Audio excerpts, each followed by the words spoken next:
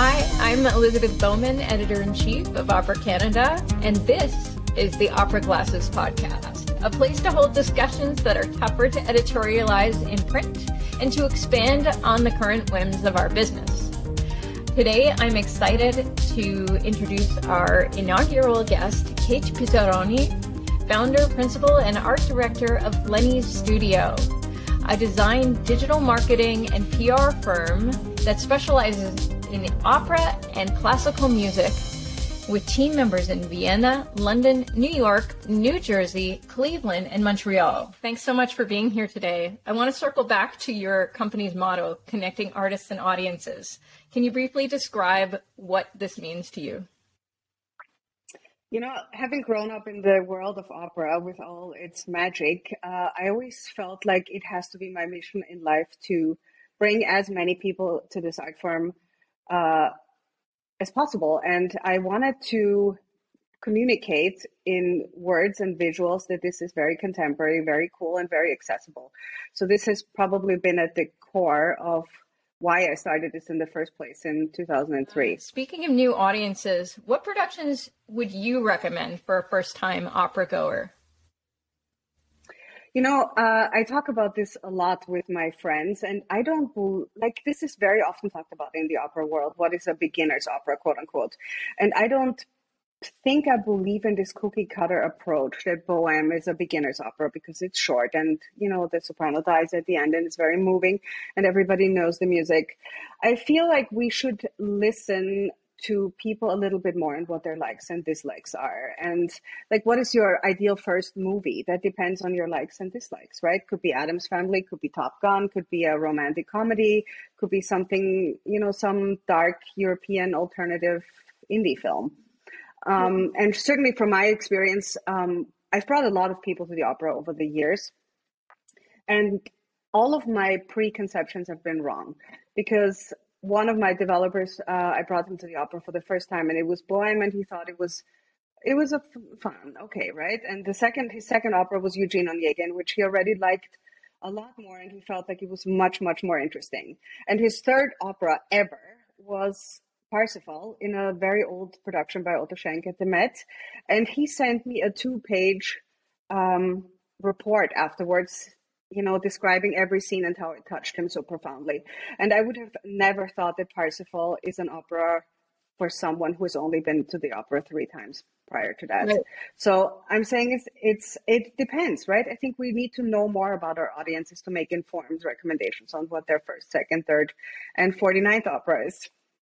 Definitely. I think part of it is also whether or not they're connected to something on stage, to like whether or not they're engaged with something on stage. Like, what do they know about a certain performer? Have they heard that person speak before, or have they, you know, seen them at a reception somewhere and really connected with them? I think, like, when you talk about connecting artists and audiences, that's what comes to my mind, is this idea that we're missing sometimes this connection between audience and the stage. And I'm curious whether or not your developer had a connection with somebody in that Parsifal, or whether or not that was, you know, just like a unique experience.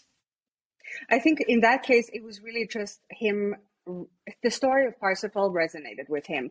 And I don't know whether he's very religious and this kind of idea of the Grail and salvation resonated with him more deeply than other plots would have possibly done.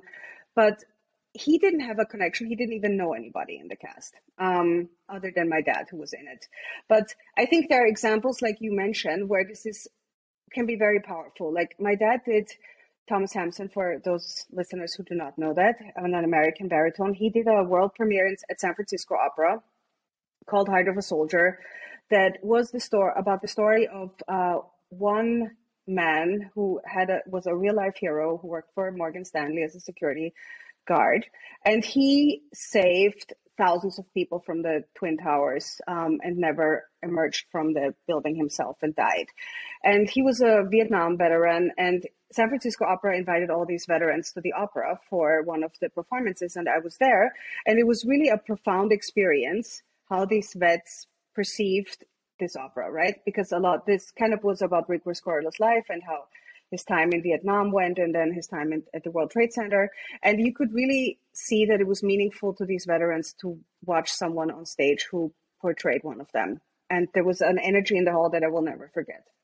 So speaking of expanding our audience base and getting new people into the hall and engaging with our current audience base, because that's something that also needs to happen. What's something that you think companies might have difficulty executing in terms of social media marketing? I think there are a couple of relatively easy technical things that could be improved. So many opera companies and concert venues fail to tag the artists when they share things on social media ahead of the concert or in the rehearsal process, meaning a lot of the artists don't necessarily see the content that is being shared and are therefore less likely to reshare it. I think one of the things that is also not as efficient as it could be is I think artists should be provided with some kind of social media cheat sheet at the beginning of a rehearsal process or in the beginning of a production, where everyone's social media handles are listed, every cast member, the chorus, the orchestra, the supers, the makeup and hair department, and the costumes, and whoever else is involved in the production. So to have everyone's social handles, then I think they should be provided with more assets than they are currently provided with, right? So where the opera company shares all of the production photos with the artists much more freely than is currently the case. Because currently, production photos, it depends on the opera company, but many of them share only 2 production photos with the artists. There could be a lot more. And I think people would be happy to share this content on their channels if they had better assets. Yeah, I'm always surprised at the lack of sort of formal employee responsibility in terms of the social media photos backstage. There's a sort of reliance on just the cast to sort of take care of that. But as you know, and as I know from my previous business as a publicist, it's a lot of work and the artists need to focus on what they're doing on stage. So I completely agree with this. There need to be more photos that are readily available, and they need to be taken by a good photographer because it's extremely important in terms of having good assets and sharing. Of course. And I think generally speaking, venues and opera companies could share content with more humor and somehow take inspiration from other industries and create things that is a little bit more varied than the content that is being currently shown. And I think we see too little of the process of what that is like to bring a show on stage. Generally speaking, when artists have teams, they should be connected with, right? Because I think that's an asset that opera companies don't always take advantage of, that if one of my artists works at the Met, I would like to collaborate with the Met more closely and see how I can help them to promote the show, because I think that's easier if it's a joint effort. If you think about how many people are involved in putting on an opera, they have hundreds of people working there. It's surprising that there's not more sort of encouragement or industry responsibility of everybody and their social media sharing the content for each production, because that would be, I know other businesses do this in other industries. That's absolutely true, and I could not agree more. I think from my experience, I've seen that people are more likely to share it if they have some kind of authorship in it. If they are the costume designer and the social media post is only about the singer, they're very unlikely to share that. But I think generally speaking, we should broaden what we post about a little bit more and highlight different people contributing to the production in different ways. And then I think if people see themselves in the social media content, they're much more likely to share it. Okay, so now I really would like to talk about something that's related and in our industry possibly not used effectively. What sort of analytical tools do you use to see a campaign's online impact?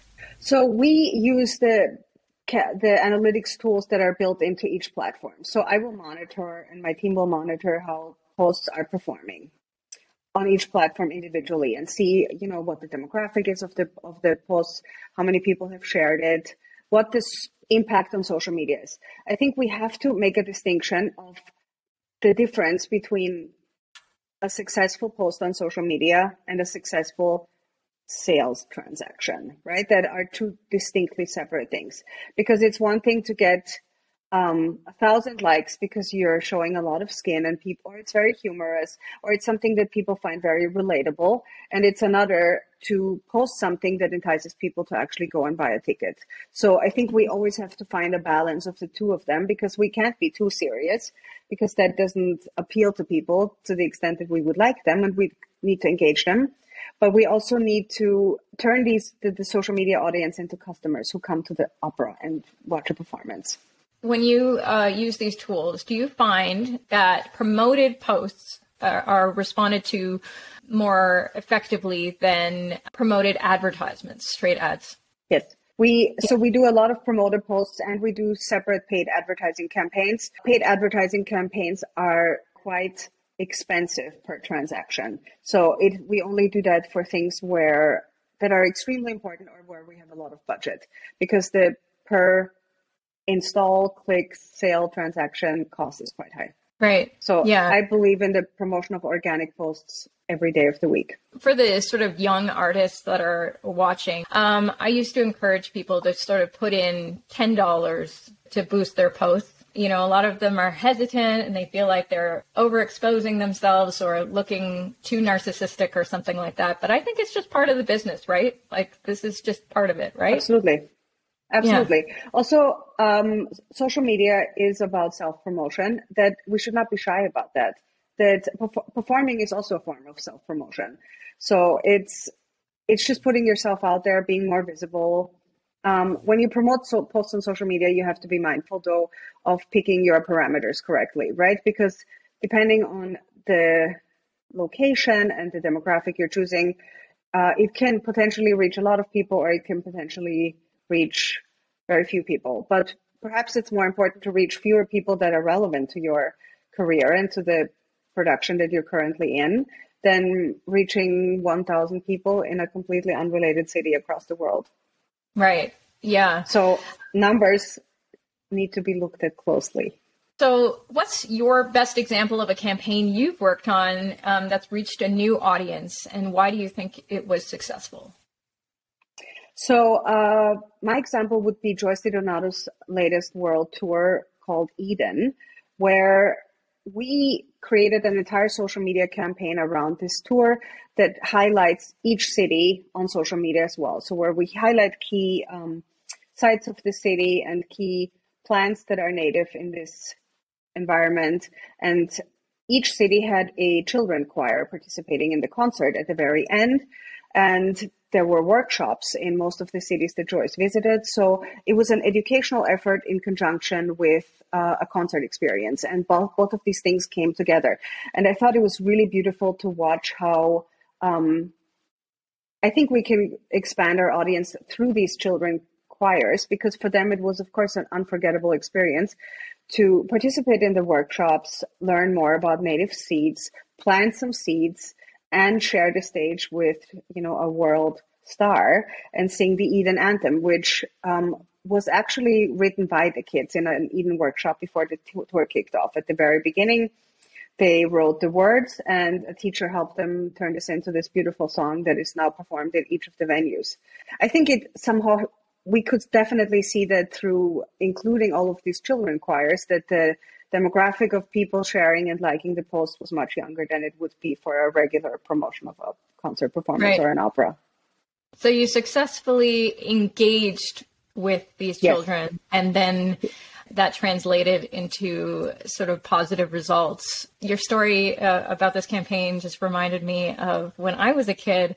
I did Murray Schafer's Spirit Garden, and it was an outdoor production. And here I am in my job.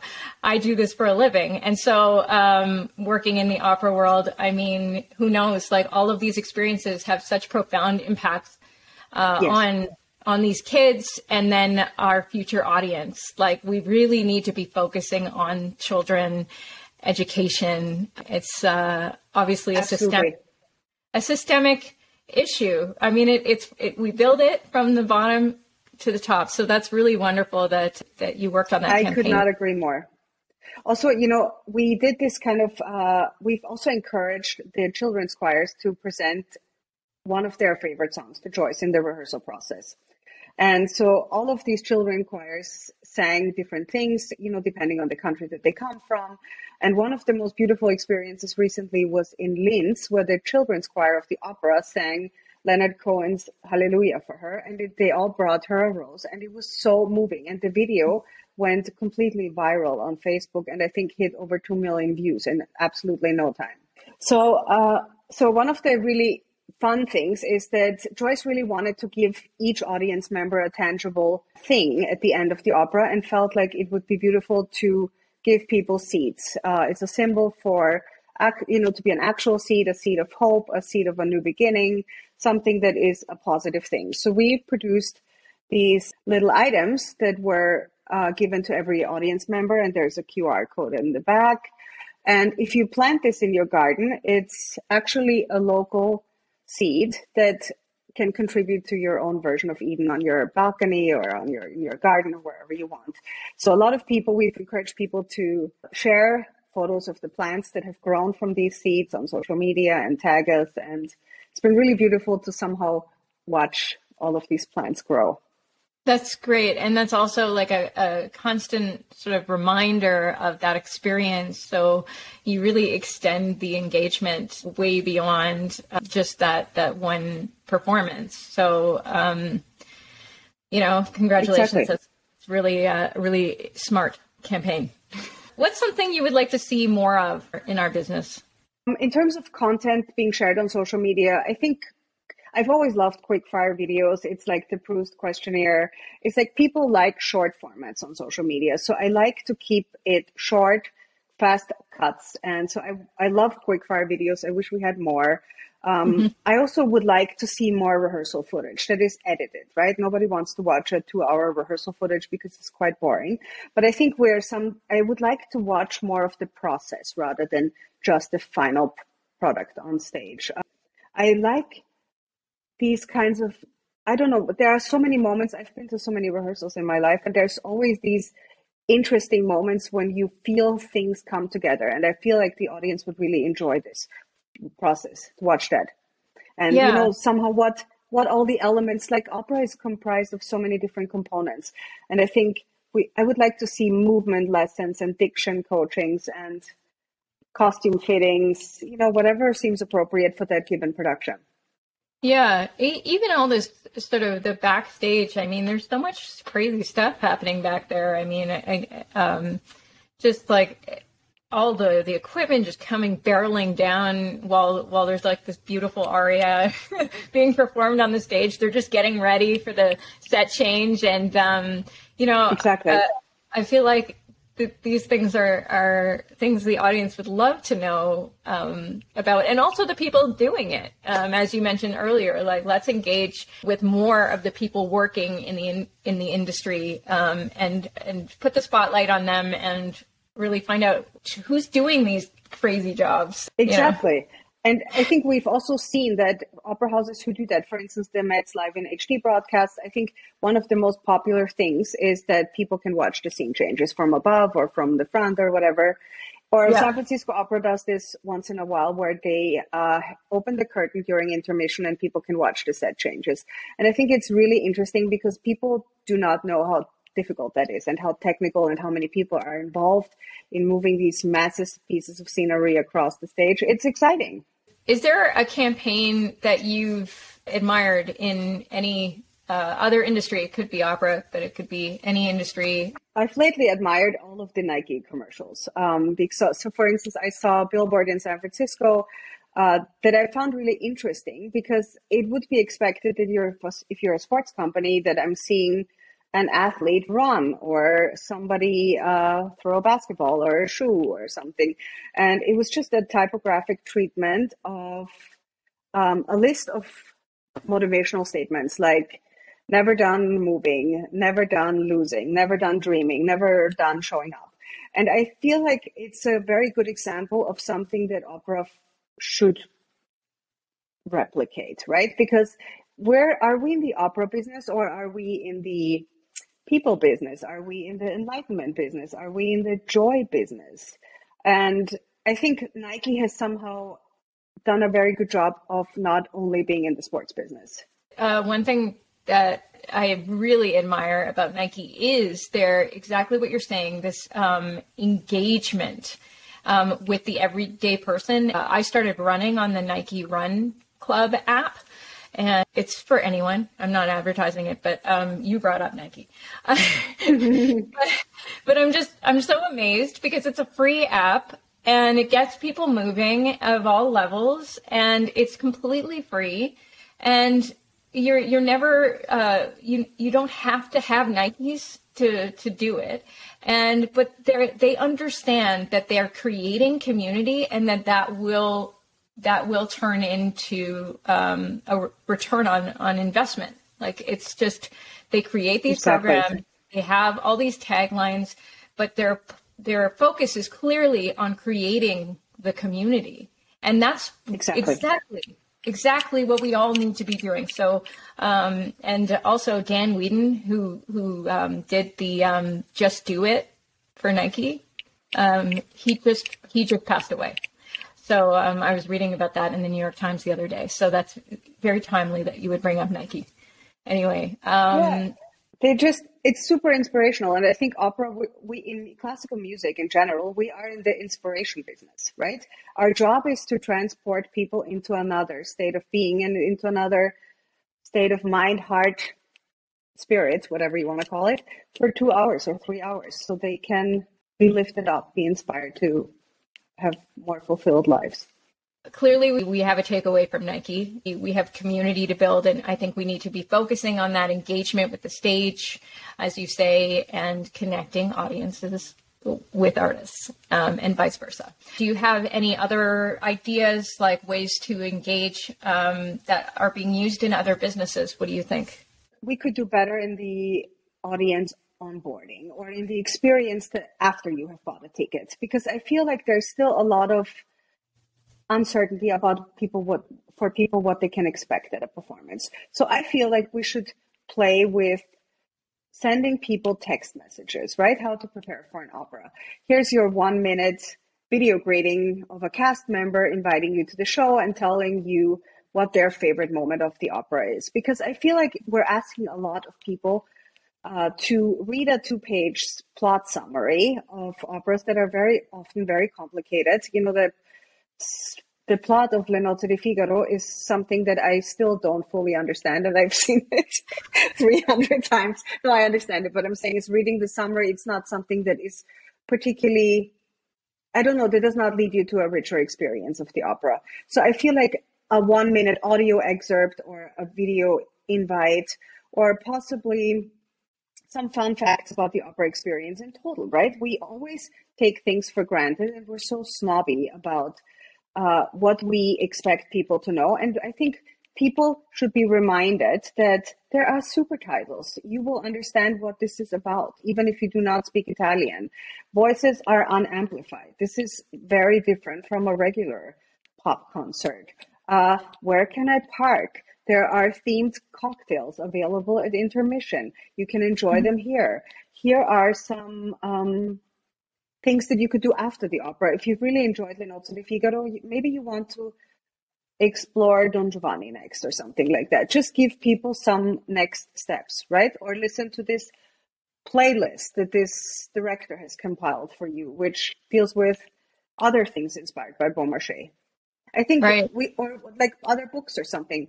And I think there are a lot of things that we could do better at, or to somehow build more of a community. And I think there are two ways, I think, of growing the audience. One is through young people, kids, students, and that's extremely important. And we can do that through opening dress rehearsals and by bringing artists to schools, because I have been part of a couple of these experiences where schools were invited to attend a dress rehearsal at the Metropolitan Opera, for instance. And I think what is not always done, and what I think is an essential part of this experience for these students, is that they have a Q&A with the artists afterwards. Because I think this moment of connection with the person is almost more memorable to them than just watching a performance where they're sitting quite far away from the stage, and they're just immersed in this theatrical experience. But if they can ask the performers a couple of questions, it'll be, a once in a lifetime experience for some of them. And I think the second thing that we could do better is to build community by building more social gatherings, right? By having these young professional clubs, and maybe some can be also for older people, where a lot of people are lonely in this city and every city. There should be a way for people to be part of this kind of club where it's like a book club where people can share things together and talk about those afterwards or before, go to dinner, sign up for some kind of experience that can be, shared with other people. Yeah, I mean, I would love to get a text message from the opera presenter and learn about these people as people. So that goes back to the engaging with what you're about to see. And also, I think in terms of the enjoyment of opera, there's some element of engaged entertainment. So it's not like you sit back and just let it happen to you. You sort of have to have some involvement in what is going to happen in order to enjoy it to the level that people obviously do enjoy it. So we need to sort of crack open that layer. And I think it's relatively easy, as you say, like if we do send these text messages and show people the different sides and have these social clubs. And yes, these are all really, really wonderful ideas. So thank you so much for being here and sharing your ideas. And I hope opera companies and artists are listening and start practicing them. Thank you so much for having me. It's been a pleasure. I always love talking about new ways to connect artists and audience.